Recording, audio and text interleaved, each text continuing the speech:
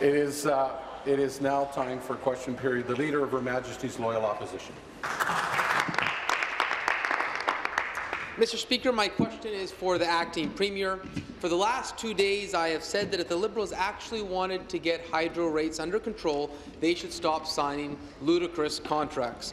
Ontario has a surplus of energy. Stop signing contracts for more.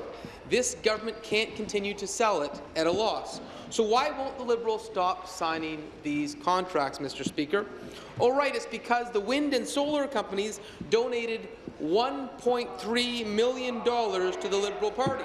So the Liberals keep on filling their coffers and then in return offer the people of Ontario Band-Aid solutions for this hydro crisis.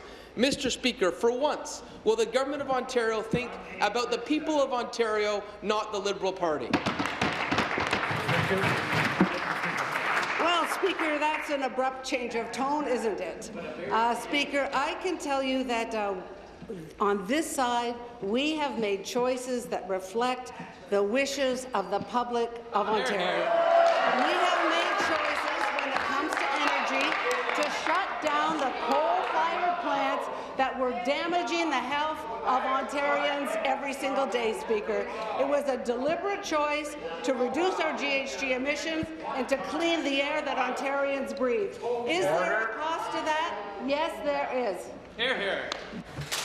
The member from Leeds Grenville, please come to order. Finish, please. So let's think back to the electricity system that existed in Ontario when we were elected, Speaker. It had been badly neglected. Important maintenance had been deferred. We were subject to brownouts and blackouts. We now have a clean, reliable source of electricity. Thank you. We are taking steps. Thank you. I may find myself in yesterday's circumstance where I moved to warnings. I'm just putting that on the table now. If it continues, I will. Supplementary. Mr. Speaker, back to the Acting Premier. Liberal math struck again yesterday. So let's see how the Acting Premier would do on this math test. If the Minister of Energy is correct in his claim that he says exporting power reduced the cost by $230 million, as he said in the legislature yesterday, how do they justify the fact that this government has given away $3 billion in power in the last 3 years? So, Mr. Speaker, what I want to know from the Acting Premier is how much have we actually lost? How much has the people of Ontario lost? How much are they paying more because of your exports of energy to Pennsylvania, to New York, and Michigan? Speaker, I would refer the Leader of the Opposition to a website called gridwatch.com. Some of you will know this website. I refer to it regularly.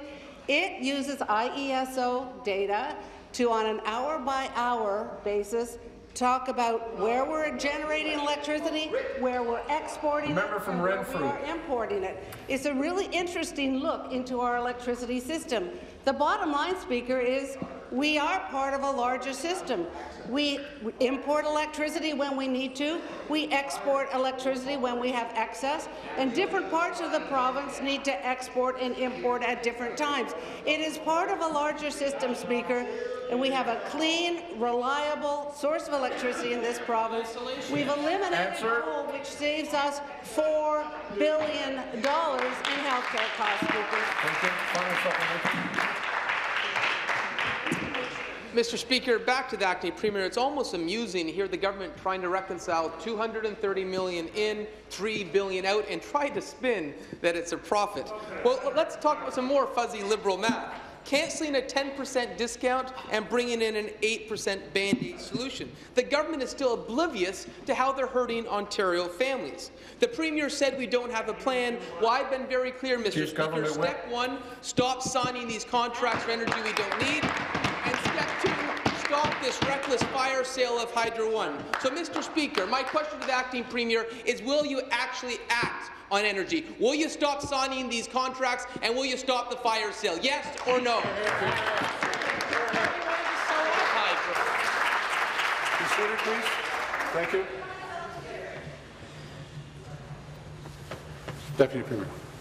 Well, Speaker, let's take a look back to 2002 Speaker, Ontario paid $500 million to The member from Leeds Grenville, second time. And I'm inches away from warnings. Carry on. So in 2002, when the Conservatives were in office, Ontario paid $500 million to import electricity because we were not producing enough. In 2003, Ontario paid $400 million to import electricity because we did not have the capacity to generate that electricity. Speaker, we have made The member from Leeds Grenville is warned.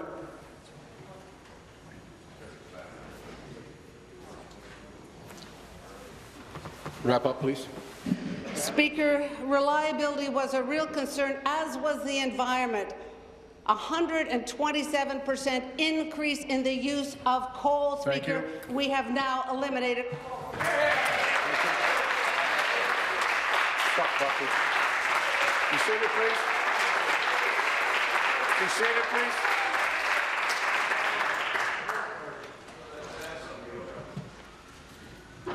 Start the clock. New question. The Leader of the Opposition. Mr. Speaker, my question is for the Acting Premier. On April 19th, the former Minister of Children and Youth Services said that she had read the Clinical Expert Committee report on autism services. On May 16th, the former minister said that they were continuing to listen to experts and that her plan was based, I quote, in large part on the Clinical Expert Committee. But we just learned in the Toronto Star that on April 18th, before the minister made those comments, the expert committee wrote to the minister. They tried to caution the minister that her plan was detrimental to vulnerable kids and that there was no evidence to support kicking kids off the waitlist. So clearly she had not read the report or listened to the experts. Mr. Speaker, if the minister had read the report, was she intentionally misleading the House? Member will Withdraw. The Minister of Children and Youth Services, Speaker. Minister of Children and Youth Services.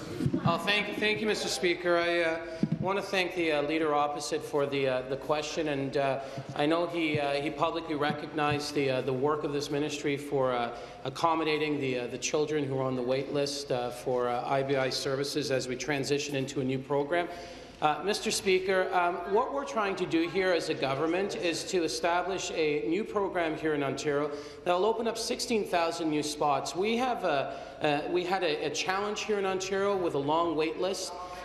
What we're planning to do is by June of next year to build a new system that will allow for children to be diagnosed earlier. We will open up new spots here in the province of Ontario, and we'll put in a system that allows young people to reach their full potential. And that's what this government and I think all members of this House want to achieve, to give young people the ability to find success here in the province of Ontario, regardless of their ability. Thank you.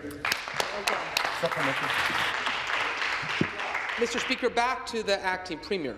Let's look what the experts actually told the Liberals. They clarified the committee report cited by the ministry did not propose imposing an age cutoff. The letter went on to state the government was initiated action prematurely without sufficient consultation, and that the services outlined in the new autism program last spring will fall short of the needs these children have. This government has put families with children with autism through unimaginable pain and stress.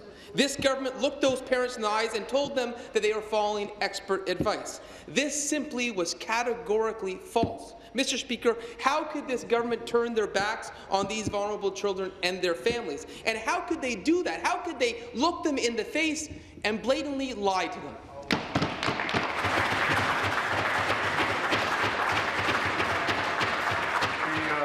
The member will withdraw, and if it happens again, the member will be passed on his question.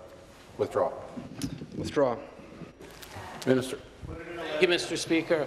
I think the member opposite, the Leader of the Opposition, has to recognize that this this dedicated $500 million investment into our children is probably the most significant investment into any autism program here in this country, Mr. Speaker. In addition to this, Mr. Speaker, we are setting up a new autism program here in the province of Ontario that will allow young people to get the skills they need, the ability to access the programs and services they need so they can actually get out there and reach their potential. I think the member opposite should be standing and actually saying back to this government that we made the right decision, we're heading in the right direction, and that the member will work with us to accomplish what we set out to do. Thank you.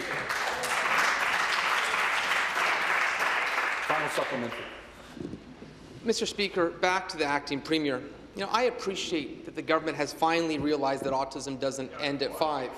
And I realize I've been warned, but Mr. Speaker, I've been so frustrated with how these families have been treated. And I know the government is touting their new plan. They claim there is funding for children kicked off this waitlist, but I have parents tweeting, emailing, and calling almost every day. They told me they have not received a single cent to help cover the cost of IBI treatment, despite this announcement happening. Not a single cent. So I have a very specific question for the government, and I would like a specific answer. Mr. Speaker, how many families that were kicked off the waitlist have received the promised funding? Has there been any funding delivered to the families kicked off the waitlist as of now? Thank you very much, Mr. Speaker. Mr. Speaker, when I became the minister for this file, the first thing we did was we sent out a letter to 24,000 families here in the province of Ontario. A letter from the ministry, from me as the minister, explaining the transition that was about to take place. In addition to that, Mr. Speaker, we set up a 1-800 number where parents across the province and families could call in and get real-time information about the transition that's taking place.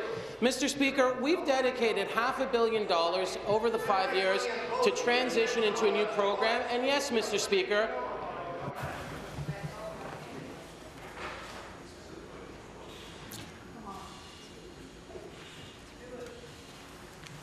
what I would ask the Leader of the Opposition to do is rather than standing there and constantly complaining about this program, get behind parents, show them the direction in which they can access programs. Each and every one of their offices sharing that information as well. Thank you.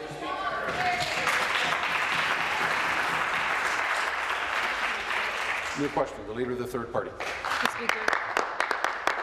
Speaker, my question is for the acting premier. The government promised that their throne speech would be a reset, Speaker. People were counting on the government to make life a little bit easier, to make sure that they could get a good paycheck and fair benefits, to fix our hospitals and schools.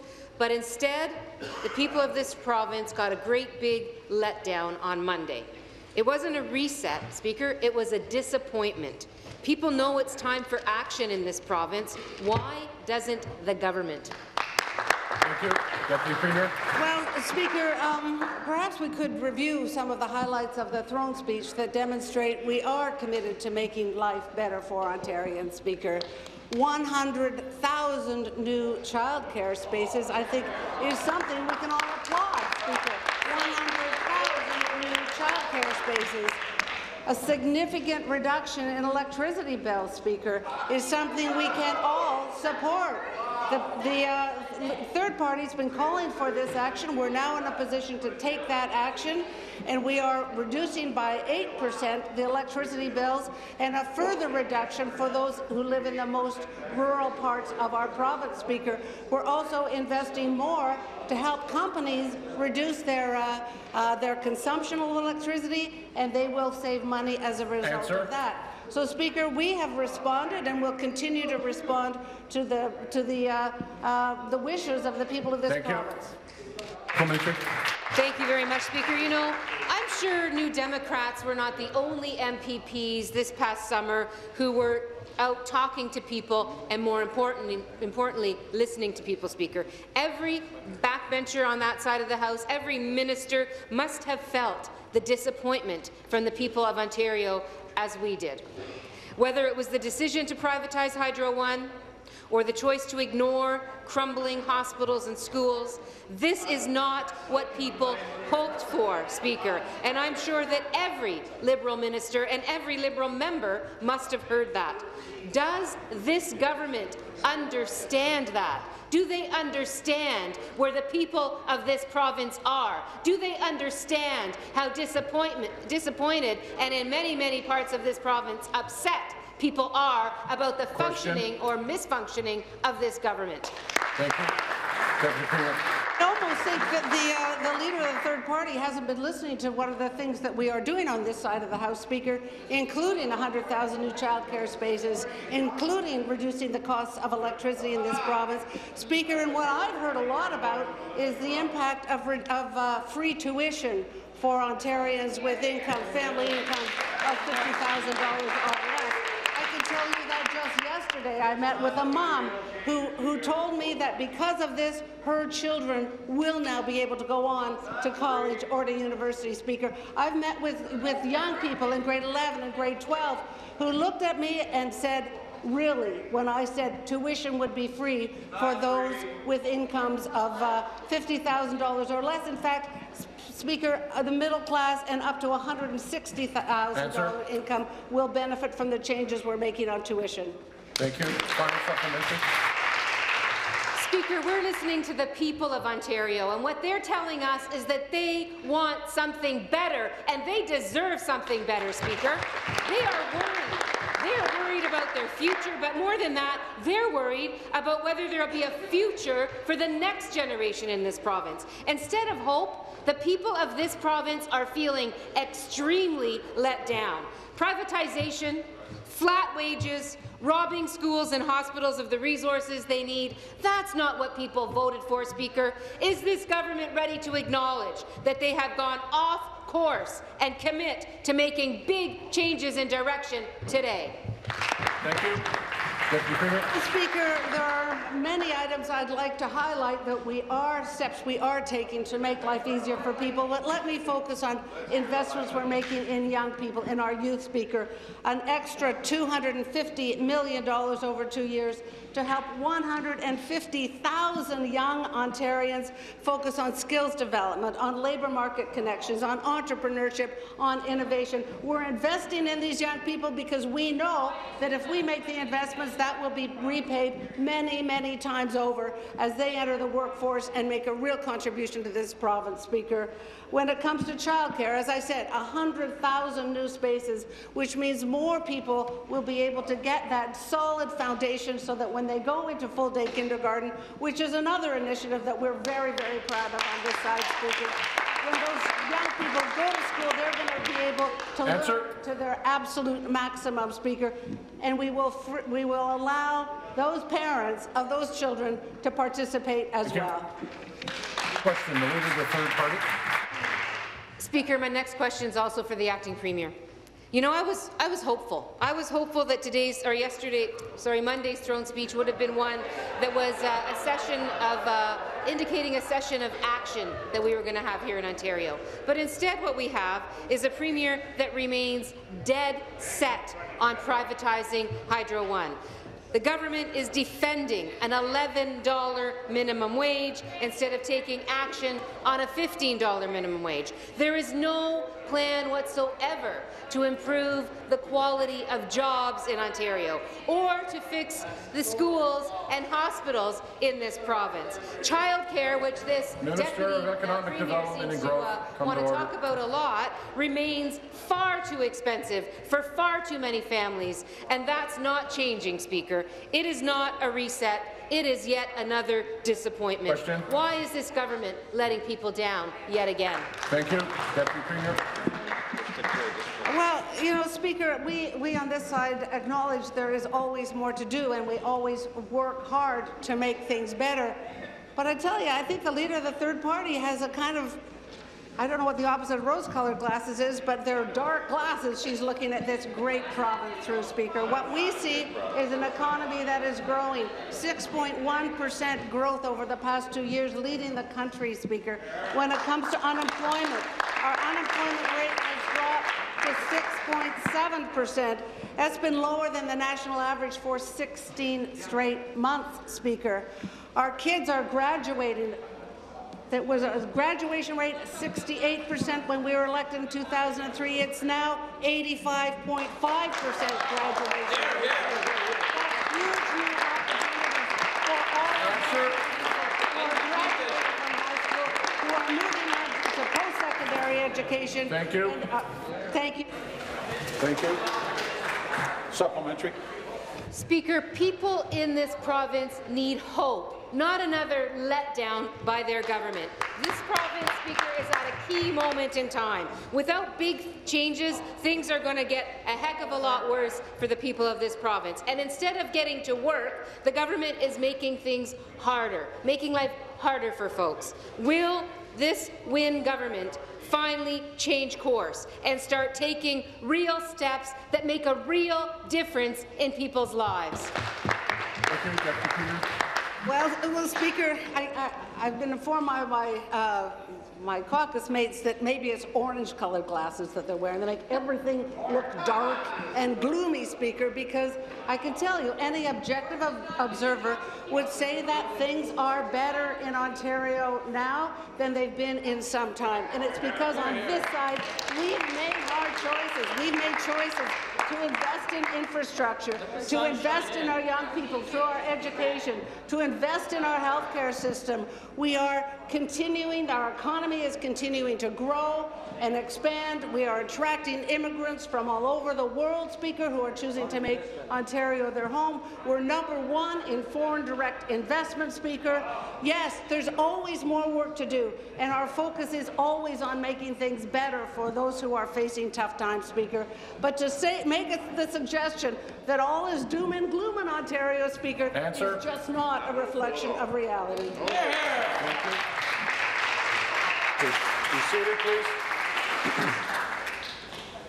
Final supplementary. Speaker, perhaps I was a bit presumptive to think that the Liberal MPPs actually listened to people over the course of the summer, because I certainly have a whole different story from the people of Ontario than the Liberals seem to have. People didn't want Hydro One sold off. That's what they told me. 80% of people don't want Hydro One privatized. Jobs without benefits and wages that you can't live on. Schools and hospitals that need billions of dollars in repairs. That is not what the Premier of this province promised when she ran her election campaign a couple of years ago. The government isn't just ignoring the problems, Speaker. They are making the problems worse here in Ontario. Now, will this Wynne government stop making things worse and start taking action on the priorities that matter to the people of Ontario?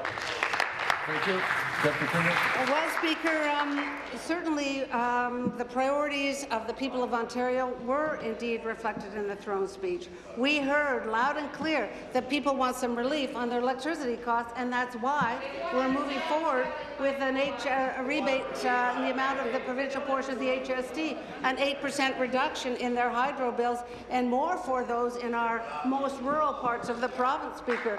We heard loud and clear that people with young children are really looking for more childcare options, Speaker, and that's why we're committed to 100,000 new childcare spaces starting in 2017, Speaker. We are taking action on infrastructure because we hear from people that the daily commute is really preventing people from spending good quality time with their families. Speaker, we are making the priorities of the people of Ontario our priorities, and we are acting on those priorities. Thank you. New question, the member from Maclean-Carleton. Thank you very much, Speaker. My question is also to the Acting Premier. I'm sure you're very familiar with His Worship Hector McMillan, the Mayor of Trent Hills. He's joining us in the gallery today. He has pancreatic cancer. He has pancreatic cancer, but like one of my constituents who is suffering from breast and brain cancer, OHIP won't fund the potentially life-saving procedure. He said that he has been, quote, essentially murdered and, quote, sentenced to die by the government. And what happened when he spoke out? he was told by the government to sit down and shut up, and now they're threatening to delay his OHIP panel. He was scolded for trying to save his life and for speaking out on behalf of the thousands of Ontarians every year who are candidates for the same potentially life-threatening treatment. Mr. Speaker, we all know that this government doesn't like its critics, but they can really defend trying to muzzle a dying man? Thank you. Deputy Premier. To the Minister of Health and Long-Term Care. Minister of Health, Long-Term Care. Mayor McMillan, sir, thank you for joining us here today. I want to start by saying how very, very sorry I am that you're facing this diagnosis, this challenge, the biggest challenge of your life, and your family and your loved ones are facing that challenge with you. I also want to say how very sorry I am that you have lost confidence in healthcare in this province. And it's my job, and I want to do everything I can to restore that confidence, sir. I can't begin to imagine what you're going through, the experience that you've faced yourself and your family, your friends, your loved ones. And, sir, I can only hope that were I to face a similar challenge, that I would demonstrate the courage and the fortitude that you have.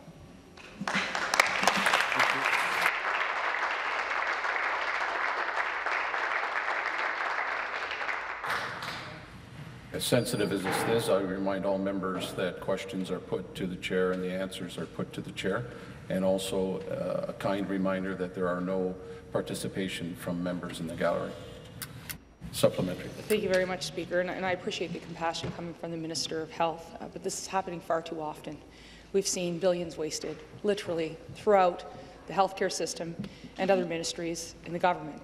And at a time when Hector and other people are facing life-threatening diseases, sometimes they may only have a couple of months, it's the healthcare system that we need to work within that has to open up and limit the barriers that he faces.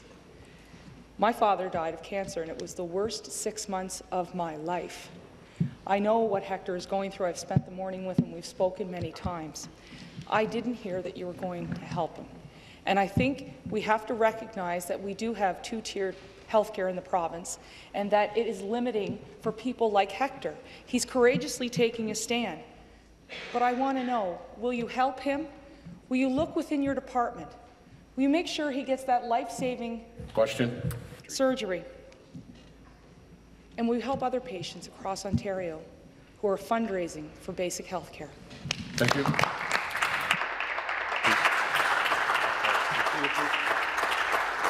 Please. Thank you. Minister. Mr. Speaker, I am doing absolutely everything I can. It's important, I think, for all of us to understand that difficult decisions such as this are governed by the Health Insurance Act and the associated regulations. I have absolutely no discretion or ability to approve or reject an application that comes forward in that context. To do so would be a violation of that act by myself. I do understand, having spoken with Mayor McMillan, that his prognosis may have, in fact, changed for the better in terms of the staging of his illness. And I believe it's important that as a society, from the bureaucrats to the highest level of clinical experts, that we demonstrate the flexibility that if a condition changes, if a prognosis changes, that we have the ability to provide the appropriate and best course of care in that case. Thank you, Mr. Speaker. Thank you. Your question, the member from Oshawa. Thank you very much, Mr. Speaker, and my question is to the Acting Premier on behalf of the people of Oshawa. People in Oshawa are coming to a tipping point. We are going to keep building, if we are going to keep building vehicles in Oshawa, this Liberal government needs to step up and get behind Oshawa's auto workers. Today it's Oshawa, but the negotiations between General Motors and Unifor will set the tone for the future of good auto jobs across the province. People haven't heard from the auto czar, Ray Tanguay, and people know that ministers crossing their fingers and hoping for the best is not a strategy. Will the government commit right here today to make auto jobs a real priority for this government? To the Deputy Premier. To the Minister of Economic Development and Growth. Of Economic Development and Growth.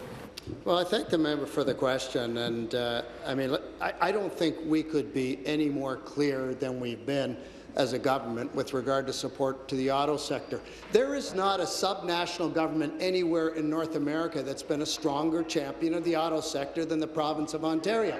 In fact, the Oshawa plant would not even be there today had it not been for this government, with lukewarm support from the NDP and absolutely no support from the PCs when we made billion-dollar investments in the auto sector, including Oshawa. Both parties are negotiating hard. The negotiations appear to be going well. We wish them well in that collective bargaining process. We have an obligation not to get in the middle of that. At the same time, both parties know how supportive we've been in the past. Both parties know that we will continue to be supportive in the future. Getting that plant a mandate for the future is our #1 priority, and we'll do everything we can and need to do that. Supplementary. Thank you, Mr. Speaker. Over the summer, I spent a lot of time speaking with people in Oshawa who are very concerned about the future of our city. Some of them work directly in the auto sector, but lots of them don't. Whether it's people working for GM in any of the industry spin-off jobs or all of the jobs supported by the sector, people know how important GM is to Oshawa. They're worried about what losing these good jobs could mean for the next generation. Ontario's New Democrats are in full support of efforts to keep and create jobs in Ontario's auto sector, not just for today, but for future generations of Ontarians. Government commitment to automotive should be ongoing, unwavering, and unshakable. Will the government get off the sidelines and commit to doing its part to keep these jobs in Oshawa and in Ontario? Thank you, Minister. This government has never, ever been on the sidelines. In fact, we've always been in the playing field. And, Mr. Speaker, we've been running harder and more aggressively than any government in North America when it comes to support for this very important sector. And it is important to the people of Oshawa. It's also important to all the people in Ontario and our entire economy that we do everything we can to ensure that there's a future mandate for the plant in Oshawa, that there's a future mandate for Chrysler in Brampton, that there's a future mandate for the plants in Windsor, the engine plants in Windsor, and all of. When you pay attention to the chair, you know that I'm standing. The member from Niagara Falls, come to order, because I don't think you heard me the first time. Please carry on. Thank you, Mr. Speaker. So this government will continue to be a championing for this sector. What I'll ask of the members to get on the same page with their leader, because they still propose a tax hike that would put a corporate tax hike on Oshawa and all other future investments. That would hurt us more than help us. It's something that she really should look into with her own politics. New question. The member from Kingston and the Islands. Question is for the Minister of Housing and Minister responsible for Ontario's poverty reduction strategy. Firstly, I have to say congratulations on your new position, and anyone who digs a hole in the snow in minus 35-degree weather in the winter to truly understand homelessness deserves to be the Minister of Housing and Poverty Reduction.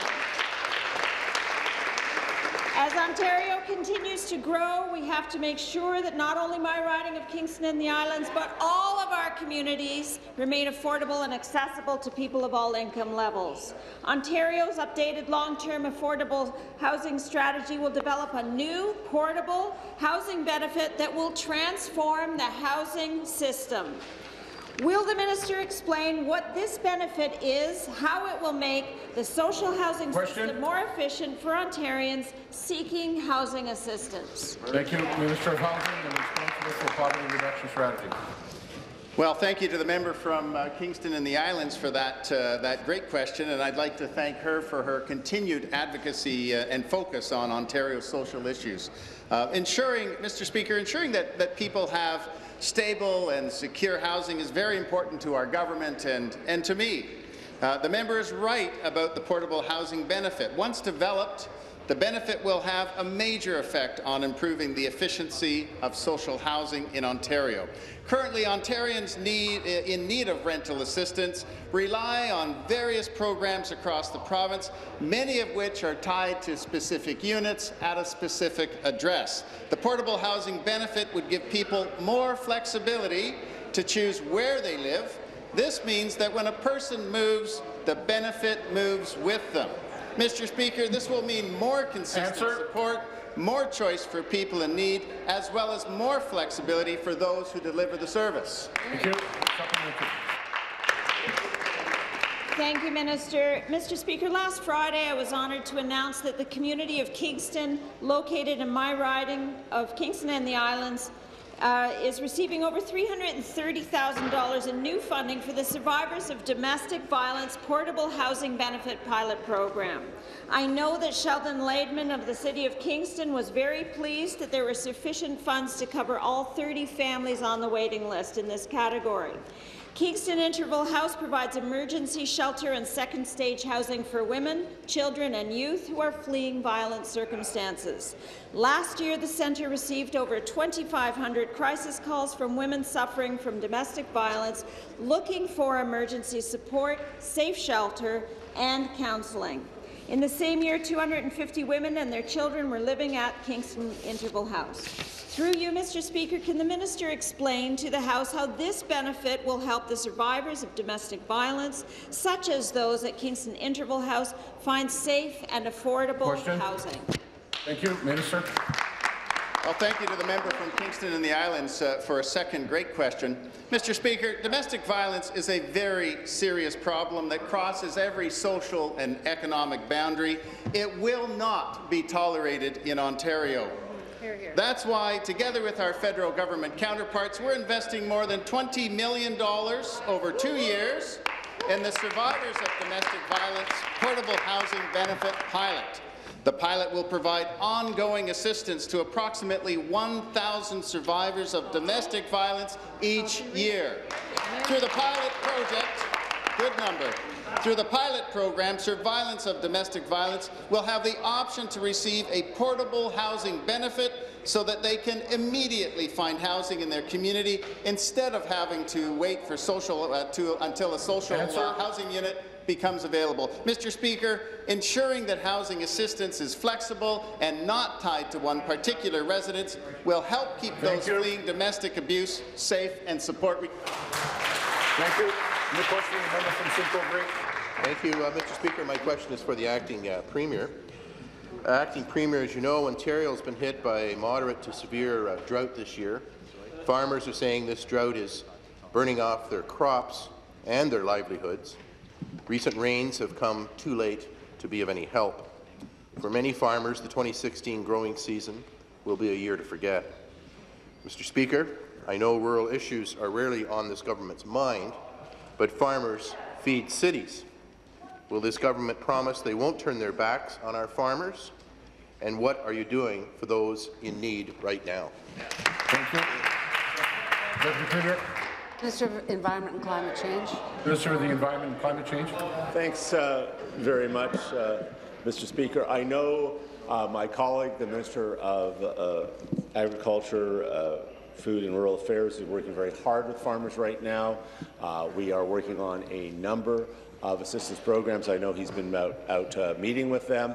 There are significant, up to 20% reductions on electricity coming. We are working on offset programs.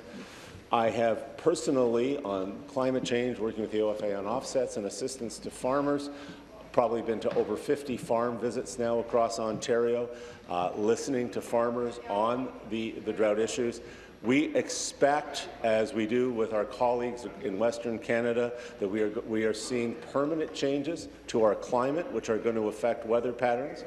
The droughts and these unprecedented heat waves that all Ontarians are expecting are going to make the challenge of farming more difficult. Don McKay from the OFA is taking a leadership role right now. Supplementary. Again, to the acting Premier, summer rainfall is highly variable in Ontario. This is always the case. But this year, instead of some farmers getting a little and others a lot, it's been a case of some getting a little and others getting nothing. Beyond a lack of water, many crops have been set back by drought-related weed and insect infestations. The drought is making it tougher to fight weeds and insects, but your government is banning neonics, making it even tougher for farmers. So, Mr. Speaker, I ask, where is this government's support for farmers to deal with this drought, especially those whose insurance won't be covering the loss of both crops and livelihoods? Thank you. Minister.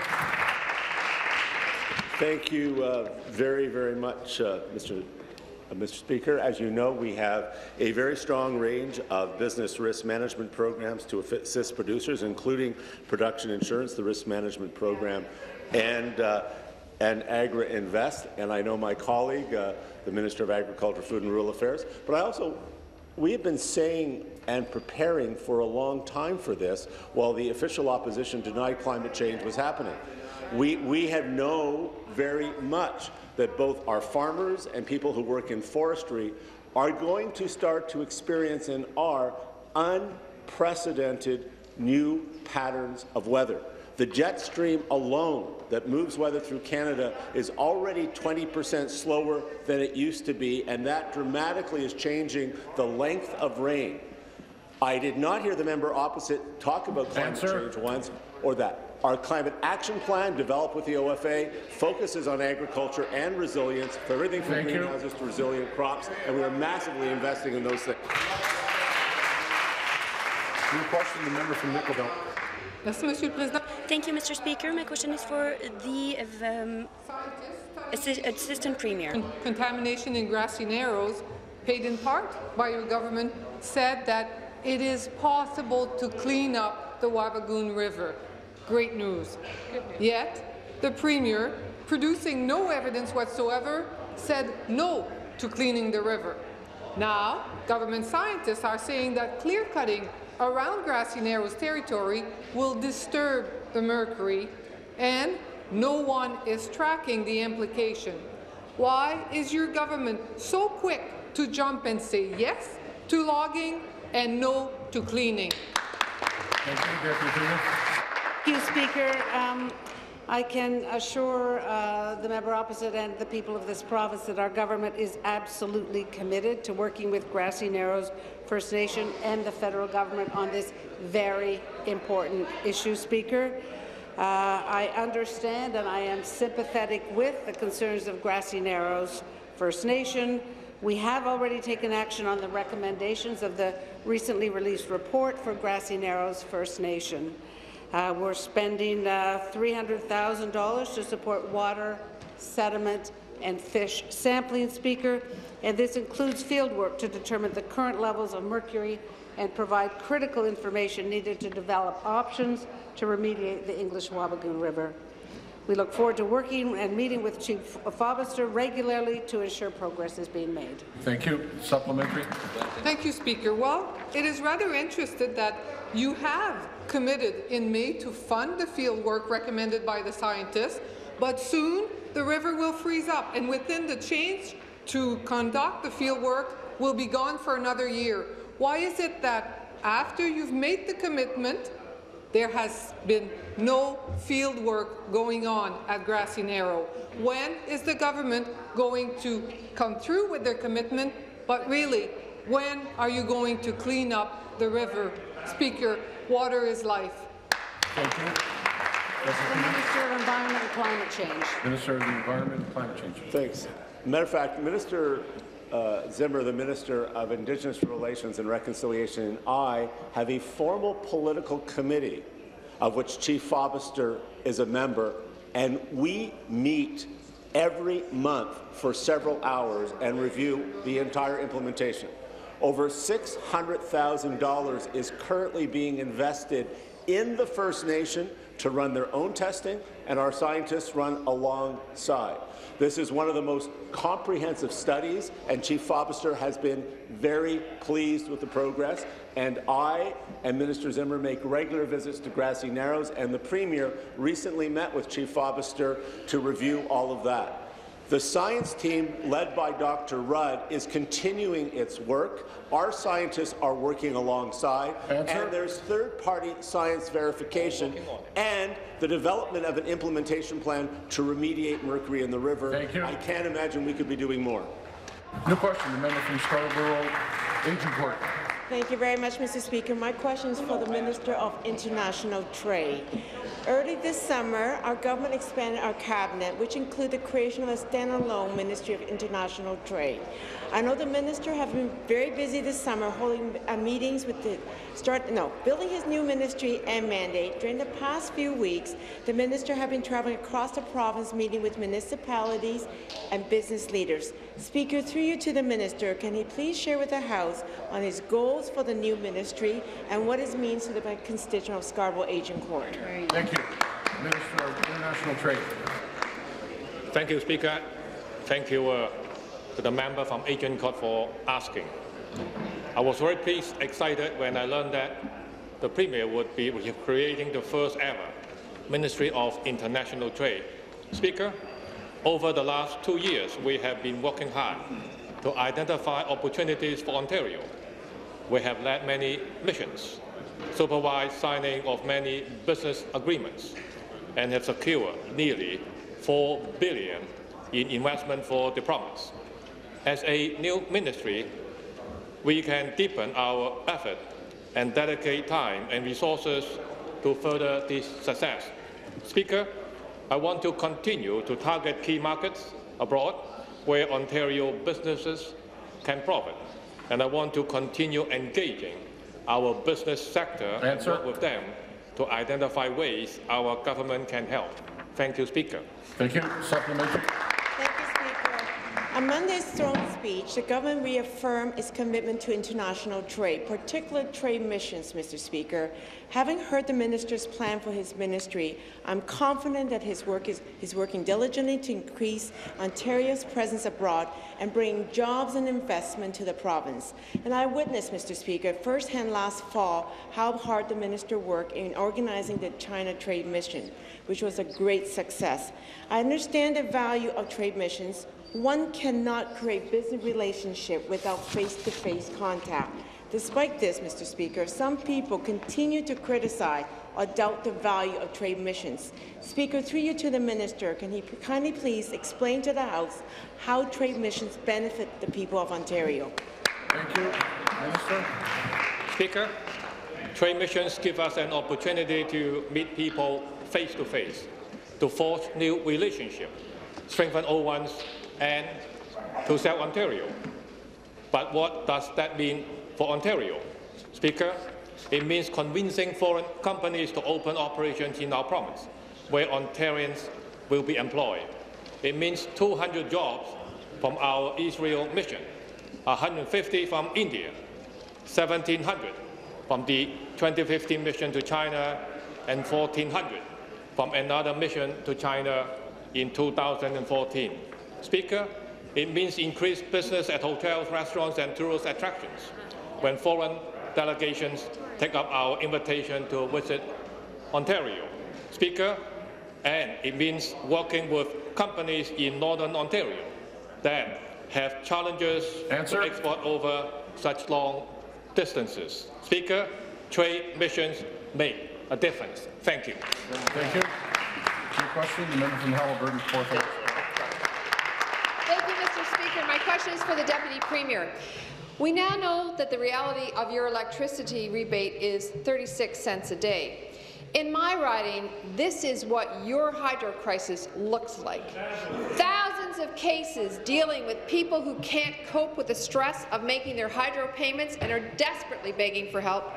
People defaulting, adding to the growing list of those in arrears. People destitute and needing my office to seek bridge funding. People on load limiters, like we're in a third-world country. Residents and businesses crushed by delivery charges in rural areas. Residents and businesses forced to pay massive balloon payments because of an inept billing system. Residents and businesses struck with broken or dysfunctional meters from the failed smart meter program. Question. Farms collapsing because of stray voltage. Businesses cutting jobs or shutting down altogether. Mr. Speaker, can the Deputy Premier please tell us how she came up with 36 cents as the answer? Be seated, please. Be seated, please. Thank you. Deputy Premier. Speaker, I wait with great anticipation for the supplementary in which the PC party will outline their plan to reduce electricity costs. Speaker, but what I can tell you is what our plan are. We are reducing...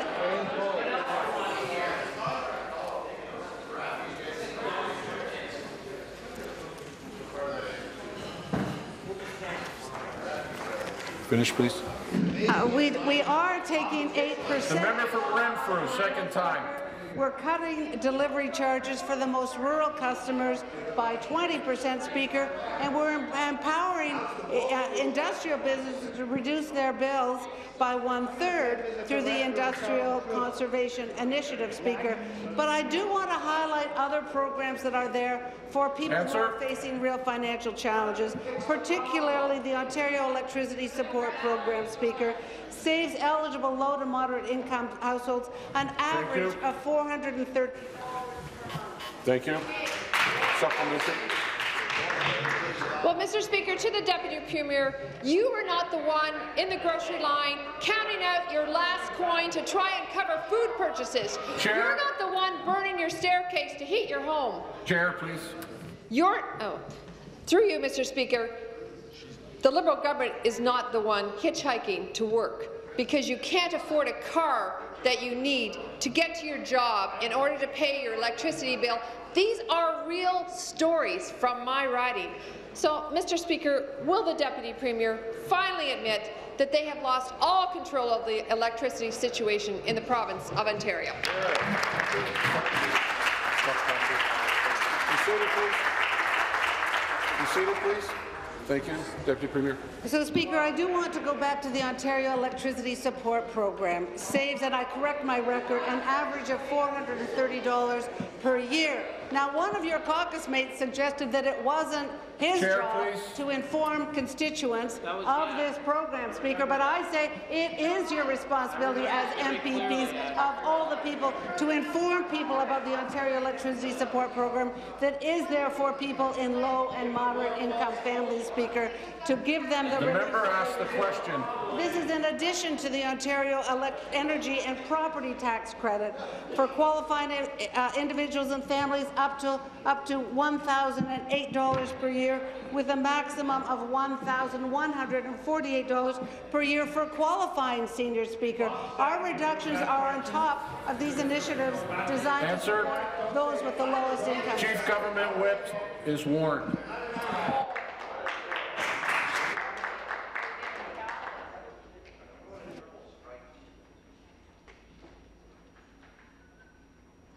New question. Member from Hamilton Mountain.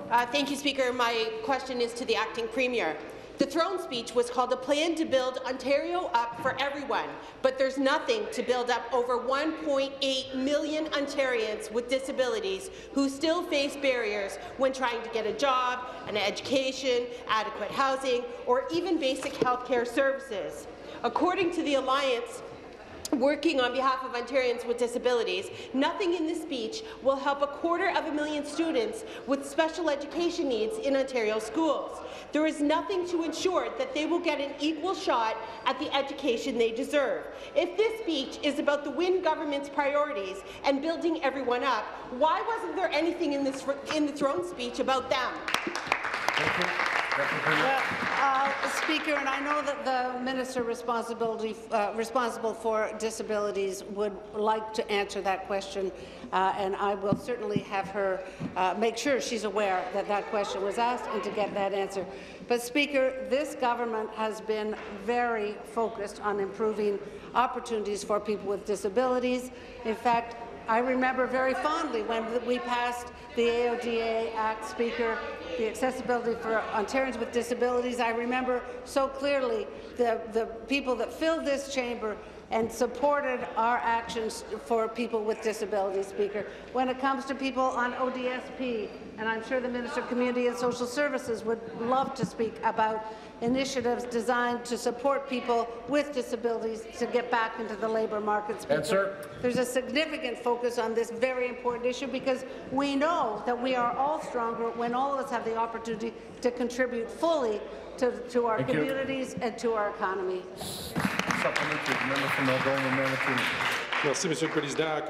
Thank you. Again, my question is to the Deputy Premier. I've listened to the speech from the throne, and there was absolutely nothing regarding Franco-Ontarians in Ontario. We need a Francophone university that is clear, and after the speech, all media have been wondering where was that promise of a Francophone university. We wanted a board of directors that was simple, that was clear. Why didn't the minister leave? Why did the minister leave behind 600,000 Franco-Ontarians and didn't make any promises for them? The minister responsible for Francophone Affairs. In French.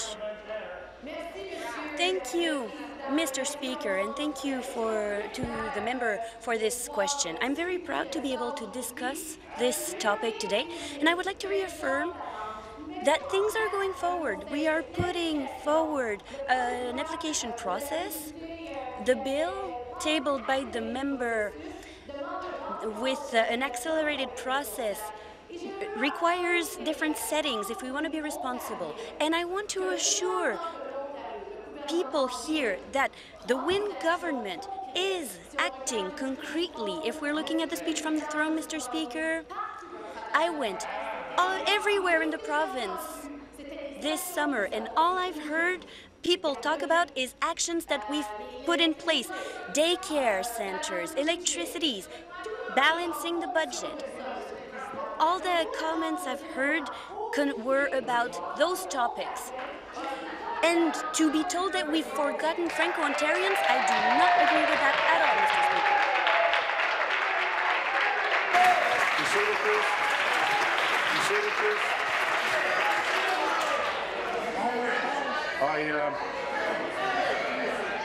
I just wanted to take a moment. I wanted to take a moment to explain something. I've given some leeway in question period because of the throne speech to have a little give and take. That stops this week. Next week I'll be more specific when your questions and supplementary questions stay focused on a single issue. The other way, that's for debates, where the throne speech brings out opportunity to speak about the generic condition of the province because of the throne speech. So starting next week, I will be a little less lenient when it comes to questions that they must be related to the question put on the supplementaries. New question, the member from Trinity Spadina. Thank you, Speaker. My question is to the Minister of Government and Consumer Services. First, I would like to, through you, Speaker, congratulate her on her new responsibility. For many Ontarians, buying a home is the largest investment they'll make in their life. When making such a purchase, especially one with this magnitude, it's extremely important to ensure that there are no hidden problems with the home, whether it's a house or condo. Consumers often rely on a home inspection report from a home inspector to make informed decisions when buying or selling a home. Can the Minister of Government and Consumer Services please inform the House on how our government is ensuring that Ontarians who purchase a home are protected in making this very important investment? Thank you. Minister of Government and Consumer Services. Merci. Thank you, Mr. Speaker. I thank the member, actually, from Trinity Spadina for his question. My ministry has recognized the need to establish a new licensing program to provide better consumer protection when making a decision as important as buying a home. Just last month, we, together, announced our government's plan to introduce legislation that will take important steps toward increasing consumer protection in the field of home inspection. We want to improve consistency in the quality of evaluation home inspectors provide across the province. Consumers hiring a home inspector should be able to count on a certain level of qualification and expertise, and our government intends to address these issues. Speaker, through this initiative and many others, I will continue to work with Ontarians to ensure that they have a full confidence in the investment they make. I look forward to providing more information on our... Supplementary. Thank you, Speaker. And I want to thank the Minister for her answer, and I want to thank her work she's doing to protect home buyers and instill confidence into Ontarians. And I want to take this opportunity to thank her predecessor, Minister Orazietti and Minister McCharles, for their hard work on this particular file. As you know, it's very, very important to me. Buying a home is equally exciting and stressful, and it's important that the consumers be careful it's important that consumers be careful and well-informed when making this big investment. I'm happy to hear the Minister is committed to ensure quality service for consumers. Speaker, I know Ontario has the largest real estate market in Canada. The process of buying a home, especially for new homeowners, can seem daunting and overwhelming. Can the Minister of Government and Consumer Services inform this House how our government is helping Ontarians achieve home ownership? Thank you. Thank you, Speaker. Minister. Thank you again for the member and for his question, but also his advocacy on this file. Mr. Speaker, the Real Estate and Business Brokers Act has been very effective at adding accountability and enhancing consumer protection to the real estate industry. The Act is administered by Real Estate Council of Ontario, referred as RECO, which regulates real estate brokerage, brokers, and salespeople. As a result, consumers have access to a more open and transparent real estate market. Real estate professionals are bound by a code of ethics and are registered with RECO, ensuring compliance across the industry. Our proposed legislation on licensing home inspector will ensure Ontarians feel greater ease in entering the housing market and purchasing the right home for themselves or their family. Answer. Speaker, I look forward to working with prospective home buyers as well as professionals in the industry, such as actually our outgoing colleague Tim Hudak and the Ontario Real Estate Association. Thank you. Thank you. Let me apologize to the House, particularly the opposition, for my 30 seconds of clarification. It should have been done after, and I apologize. It could have cost, and I beg your forgiveness for it. There are no deferred votes. This House stands adjourned until 1 p.m. this afternoon.